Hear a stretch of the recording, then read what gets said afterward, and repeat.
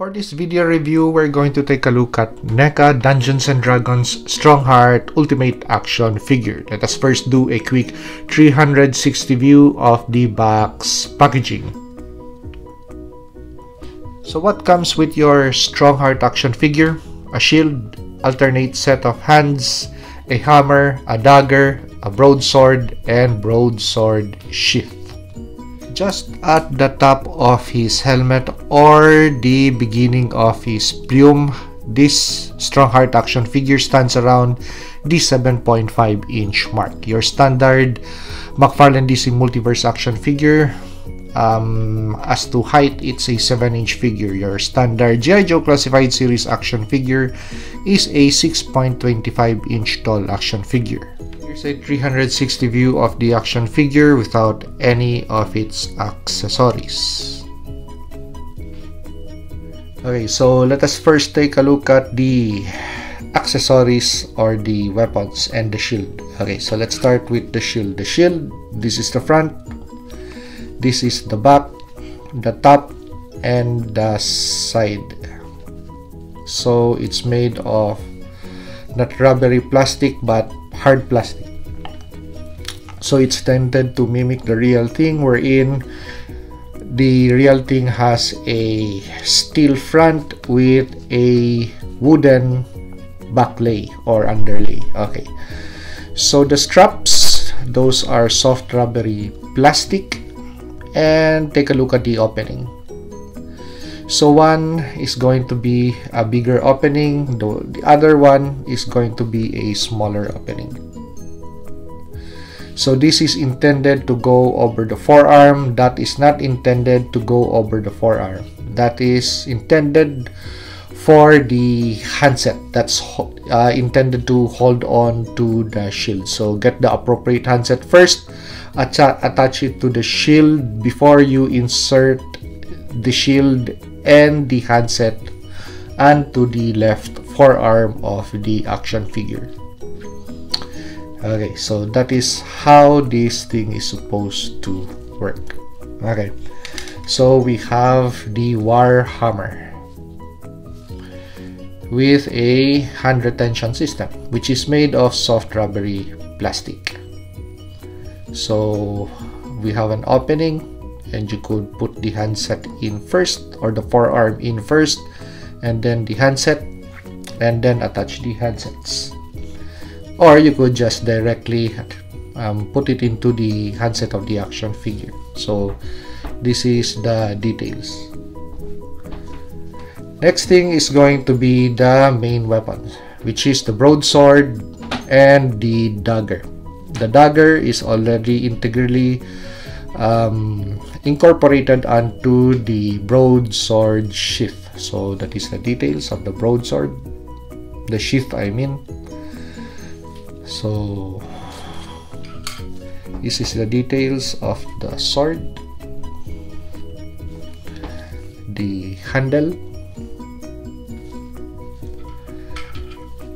and the sheath. To insert the sheath onto the side of the action figure, take the sword out first, take the action figure, and insert that in this way, and just let it hang like that. So don't make the mistake of jamming it in that way, because you're going to damage the strap. Okay, so let's take a look at the dagger. So that is how it is placed, and that is the details of the dagger. So it easily rides or sheaths onto the scabbard. Oops. So come on. So with the broadsword. Okay, so let's discuss handsets. So we have 3 pairs on the review table. The one that is attached to the action figure, they are fists. So it's just natural for you to really pick the handset that fits you well for the intended purpose of either play or display. Okay, so handset number 1 is going to be your best candidate, wherein this has wider opening for holding on to the shield strap and the broadsword and even the hammer. But these handsets are not going to hold on to the dagger very well. These handsets, the second handsets, will do because I already tried. So this has a narrower opening, but with regards to slipping the hammer and the broadsword on these handsets, you're going to have a resistance and the risk of damaging the paint on your weapons. And the third handset is supposed to be just for show, or possibly you could use this for holding on to the shield if you wish to, so it's easier to put on or take off. So the combination, well, this is going to be useless because you would need a accessory or a weapon holding hand, which this doesn't provide. So naturally it's going to be this combination and this. Okay, so we already did an exchange of handsets. So we picked one from the handset that we wish to use. So the one with the wider opening and the one that is open. So this is going to hold on to the shield side or protective side, weapon side, right side. Okay, so you have your shield, and with this type of handset it's just easy to do this thing wherein you're just going to slip that shield onto the forearm and you don't run the risk of ripping off the materials, and actually it's going to stay in place. So if you're just your intention is just for display, this is going to be already a good option. Now the one that's with a bigger opening, that's going to hold on to the sword. So let's take that shield off, and this is how it looks with the sword sheath and the dagger. So slip it in first that way by taking off the broadsword of the sword sheath and opening in first, and do an angle, and it's going to stay in place. So it's going to look like that, and you could either just do this and do this, and since you have armor overlay on the forearm, it's going to grab onto the soft rubbery material of the shield. Okay, and let's take the hammer and just make a opening like that, and just insert the hammer onto the hand that way,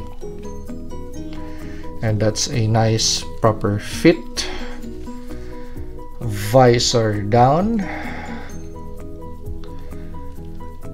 and let's make a very simple neutral action pose.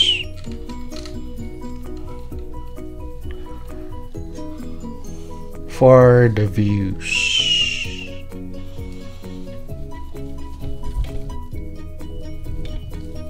This is how the action figure looks without the warhammer, just the broadsword and the shield. So let us do a 360 view. And we're ready to discuss articulation points and take a closer look at the really fine details of the figure. So as for details, let us first start with the head unit or the head sculpt. So for the head articulation points, so the head is on a ball joint, so ample articulation points, decent looking up, but as you could see, not so much. Looking down, well, there's a little bit more with looking down motion, but with looking up, yeah, okay, so that's it. So side to side motion for the head and a little bit of rocking motion. So the head is also, the neck is on a ball joint, so onto the shoulder line of the figure. For the body, we have a ball on the diaphragm and a ball on the waistline, so which provides a really wide range of motion. So this action figure, once you take it out of packaging, at first I was afraid that the neck occurs, that I could possibly break a part of the action figure, especially the arms. So I was very careful with regards to articulating this action figure. I had my hair dryer, trusty hair dryer on hand to really soften up or loosen up the articulation point that is not cooperative. But I was surprised that out of packaging, the joints are good to go. Okay, so fine articulation point for the body. For the forearm, the arm, I mean, this shoulder armor, it's connected to somewhere or possibly underneath this thing. What do we call this? Shoulder armor, anyway. Okay, so actually when you articulate the arm, it's not going to rotate to this piece. So I also tried that on the other forearm, which I made the conclusion that this rubbery armor piece is connected to this shoulder protector. Okay, so full 360, there's going to be, of course, a limit because of this, but range of motion with regards to articulation points or poses that you wish to do, decent, very decent. Okay, so the poses, very possible. We also have a cut on the bicep for rotation of the bicep, a single point of articulation on the arm, and we have rotating function for that arm. We also have rotating function for the forearm protectors or armor. We also have rotation on the hand, and of course each hand would have its hinge. Now moving towards the legs, so these armor pieces or CAD protectors they're made of soft rubbery plastic, so it's going to allow articulation point of the leg. And the leg, we also have rotation on this section of the thigh. We also have rotation on the boot and rotation on this section, but yes, so 2 points of bend for the knee, and that is how the knee looks bended. And the knee guard actually also has this function. The boot has a hinge and pivot. So articulation point, this figure is not short of it. So let's take a look at the back details. So let's start first with the cape. The cape is two-sided material. Actually, I could still feel something in between, and I already did a light test. As you could see, there's something in between those two materials that light really does not pass through much. But as you could see, you could still see the beam of the flashlight. But there's a third material sandwich in between these two, which makes it quite thick to the touch. We have a little bit of soft wiring on the sides of the cape, which allows for flexing of the cape, but it really does not hold onto poses very well. It's intended to, the wire I think is intended just to keep the cape in shape, that the cape isn't going to curl up. Because if it doesn't have the wire, then it's made of softer material, and even if it's three materials sewn together, it's still, without that wire, it's still going to curl over and it's not going to look good. So I guess the intention of that wiring is to somehow just a little bit of keeping the cape in shape. But there are more details onto the back. So we still have those chains, but they are of enough length that when you articulate the action figure, those plastic materials are not going to stress out.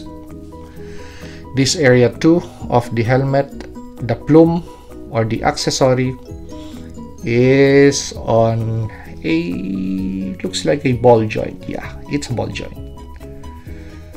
Okay, and as for the head cover, you could move it down and cover the entire face of the action figure. So we have a slit for the eye and slit for the mouth and the nose. So he isn't constricted with regards to breathing through that helmet. Okay, but protected enough from blows of shields, but not from arrows.